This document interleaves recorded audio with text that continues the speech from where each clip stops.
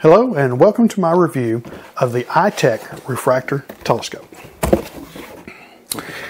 This telescope is a small, inexpensive refractor that you can find online, of course, at places like Amazon.com, which I'll put a link down below. But you can also find it in grocery stores, which is where I got this one, and department stores, and probably even convenience stores. These things run anywhere from $20 to about $40, depending on where you get it, whether it's on sale or not. And this is basically going to be kind of a recap of another video that I've got of why you should not buy department store telescopes, except it's going to be a little bit more detailed. So if you're looking through my videos and you see another one on department store telescopes, why you shouldn't buy them, and you see this, it's close to the same video. But I wanted one that targeted more this particular telescope and why. So let's start with the front of the box. The front of the box shows a picture of the telescope name, some stuff like 60X and 120X, which, the 120X, theoretically, yeah, you can get 120X out of this, just like theoretically you could win all the state lotteries simultaneously. It could theoretically happen. And then they show you some pictures down here you're just not going to see with this telescope, like, ever. So why they put these on here, other than these are the things you can look at, but they're going to be blurry little messes. So pretty much everything here is, I'm not going to say totally false, but stretching the truth might be a better word. Interchangeable eyepiece lenses, yes, technically that's true. Finder scope to locate objects fast. Okay, the finder scope for this thing is right here. I literally have writing pens bigger than this. Looking through this is actually worse than looking through a straw. And I'm not making that up. The objective lens on this side is a little bit bigger than a straw, true, but the glass is so poor that it almost makes you seasick, and when you look just right at the edges, everything is horrible, and the light from the star or whatever you're looking at is skewed, and it's terrible optically. It's just a piece of junk. You might as well put a straw on there. Durable design. Compared to paper mache, that's probably true. Lightweight construction. Now, there's one that's absolutely factual and dead on. This doesn't weigh diddly. You could probably bash someone over the head with it, and they would just look at you like you're stupid. It's extremely lightweight. So, look around here. Look at the back side of the box. We have the same as on the front. Interchangeable eyepiece lenses, finder scope, durable, lightweight. Clear aperture is 50 millimeters. That tells you how big it is. Pull this out. 50 millimeters is the glass in the front, which is plastic. How far across that is in diameter, it's 50 millimeters. And that's pretty truthful. And let's see, focal length 600 millimeters, that's about right. Sight glass 4x18. Now, the sight glass is what they're calling the finder scope here. So there's two different names for the same thing, which is interesting. The highest is 125 centimeters, which I'm assuming is the tripod height. The eyepieces, it has an H5 millimeter and an H10 millimeter. H, I believe, stands for Huygens, is the type of eyepiece. It's an extremely cheap eyepiece.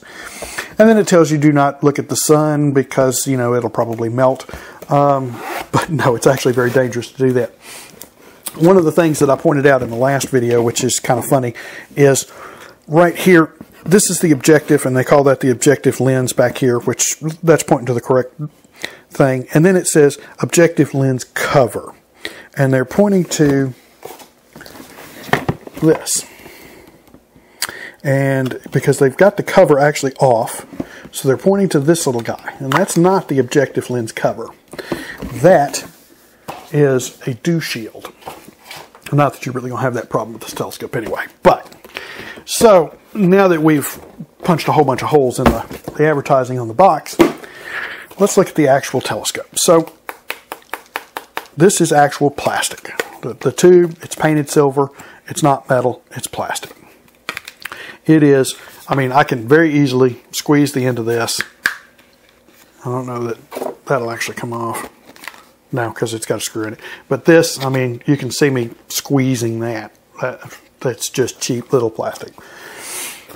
The focusing, it does move, but it's so loose. And I mean, if you can see that the wheels kind of wobble as they go up and down. And all the threading is through plastic, so you got to be very careful not to tighten anything too much, or you'll just strip it completely immediately.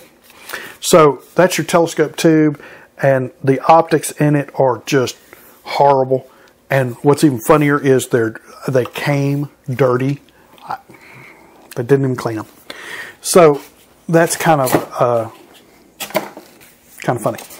The diagonal, which reflects the image from the telescope up into here, is just a cheap little piece of plastic that they didn't even bother to sand the little ridges where it was glued together off. And once again, since it's plastic, if you tighten it even just a little too much, it'll strip the threads.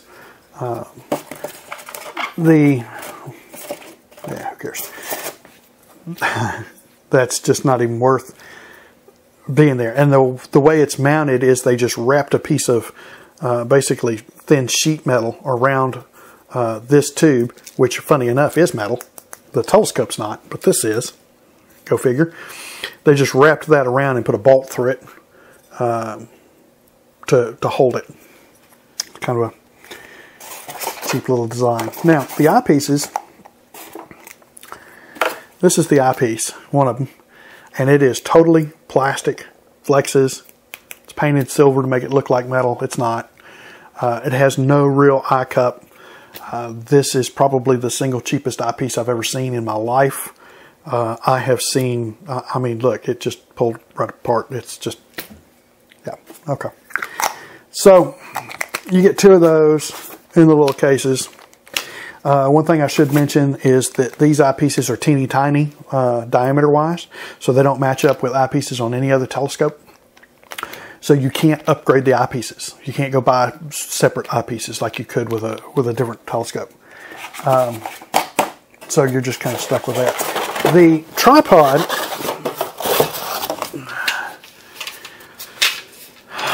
just flexes all over the place. I mean, it's insane. And when you, I mean, that's actually a little bent already from the factory. And it's easy to unfold, but once you get it unfolded and stuck it, and look at that. See that? It doesn't even spread out correctly. So once you get it spread out, it's not sturdy at all. The legs sit at an angle like this.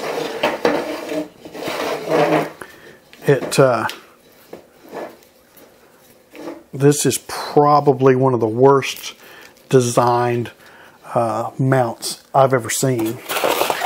Now, can you actually put the telescope together on it? Well, probably. So you screw that little guy on there. And that holds. But, I mean, and then this guy goes in here. And then you take an eyepiece and you put it in there. And let's go ahead and assemble the whole thing while we're here.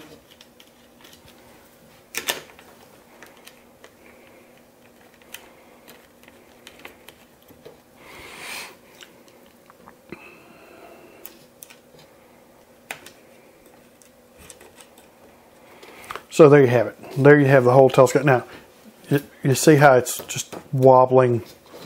This whole thing is I mean, literally, there's nothing here. Okay, so you've heard me sit here and badmouth this thing for a few minutes now. So here's the deal. Don't buy this. Please don't buy this.